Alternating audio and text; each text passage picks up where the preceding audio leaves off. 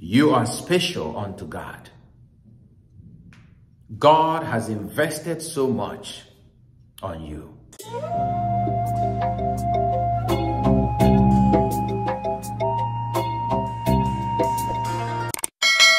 Brothers and sisters, on this 27th Sunday in Ordinary Time, I want to speak to you on discovering and using your talents. 10 years ago, I wrote a book titled Discover Your Divine Investment. That book did very well in the market. Apparently, I think, because people thought it is a book about how to make money, how to discover your investment, how to grow your investment, how to get a higher turnover, a higher return on investment. And one parishioner once asked me, "Father, we didn't know that you are an investment advisor." And I said, "No, I'm not an investment advisor, but I think my mission in life is to tell people how precious they are in the sight of God, that their lives matter to God, and that God has invested so much in them." And that's what I want to tell you, my dear friends. You are a divine investment. You are special unto God. God has invested so much on you. You are a treasure of inestimable value. Like the psalmist says, "I thank you, O God, that I am powerfully made." And I will say, "I thank you, O God, that I am so richly blessed in spite of myself because you love me." Do not let anyone tell you otherwise. Do not let even your own failings, even your own weaknesses, to make you feel otherwise. God knows you, and God has invested so much on you. God has given you so many talents. You must take time to discover these talents.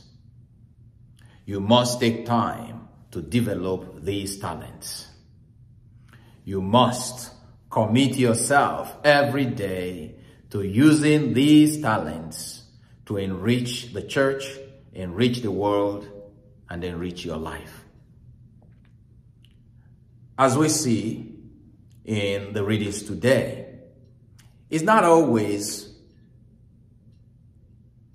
true that people who receive so much use so much of it to realize what God sent them here to do, the mission God sent them here to do on earth.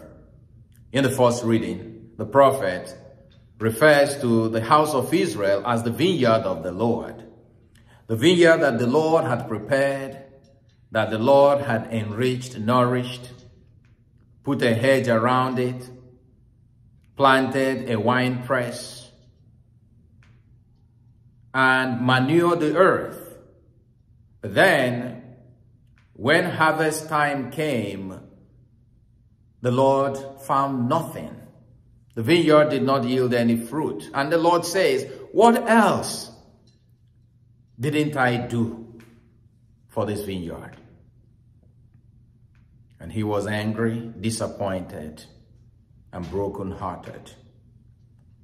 In the parable, we hear the same thing of tenants who receive the charge from the master to take care of the vineyard. But then, when harvest time came, they bore no fruits. Rather, out of their wickedness, they decided even to kill the servants who were sent to collect the fruits of their labors of the vineyard, and eventually kill the son of the landowner.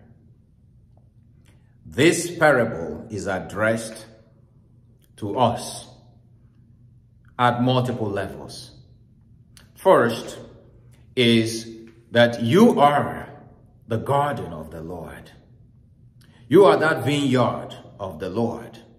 You are a seed planted in this garden.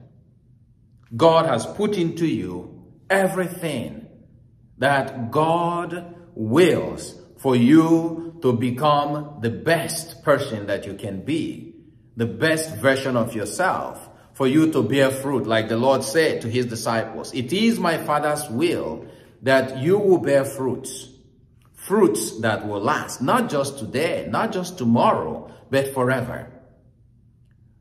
The Lord, who is the master, just like a good investor, is watching over you. The Lord is my shepherd, I shall not want. He's watching over you. He's giving you the grace so that you may bear fruit, fruits that will last. But like the wicked tenants, sometimes some of us do not bear fruits. Why? Because in some instances, as we read the same parable in the Gospel of Mark or Luke, then the tenants or the servants begin to compare themselves with others. The one who buried the talent, who did nothing with it, will compare himself because he thought that others had received more than himself. Or the tenants in the gospel today, they were greedy. They were lazy. They were presumptuous and did not use their talents. It might also be that the reason they did not bear fruit is because they feel a sense of entitlement. Because the parable was addressed specifically to the elders of the people, the Pharisees, the scribes, who felt that they are entitled to God's kingdom, but then they rejected the greatest treasure that God had given to humanity, the Son of God, who was present in their midst. They rejected him. How many times, brothers and sisters, have we neglected the gifts that God has given to us?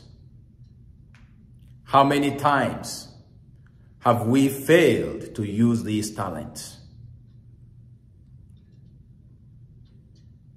God has invested so much on you because God trusts you. God believes in you. God knows that you can do better, that you can do so much with the gift of who you are. Therefore, you should get about the task of using your talents, realizing your gifts, praying every day that God may help you to see your gifts. But it begins with appreciating who you are, that you are special unto God. Indeed, the Gospel of Luke chapter 8 verse 15 gives us a clear understanding of the kind of attitude that we need in order to live and use our gift. It says in the parable of the seed, as for the rich soil, there are people who, with a noble and generous heart, receive the word of God. And they receive it in their heart, and they persevere. They work hard and bear fruits because of their perseverance. That's what we're being asked to do, to persevere, to receive God's gift with a cheerful and generous heart, a noble heart, and to stay focused and to work hard, applying the values that St. Paul offers in the second reading. Everything honorable, everything just, everything true, lovely, whatever is gracious, whatever is excellent, whatever is worthy of praise. Think of these things. The world today, brothers and sisters, is in need of people who recognize the gift of God that God has given them, and who recognize the gift of other people, and who can work together in realizing these gifts. Look at the earth with everything in it, how we have made this earth, destroyed it by our carelessness, by our selfishness and greed. And then we have created a sick world because of our environmental degradation and how much we have destroyed the earth. Look at how much we have destroyed our lives and the lives of other people because of greed, selfishness, pride of self, and lack of love. So let us make that commitment, brothers and sisters, that we will love one another, that we will work together, that we will use our talents, and that we will glorify God by applying our talents to the service of God, to the service of our neighbors.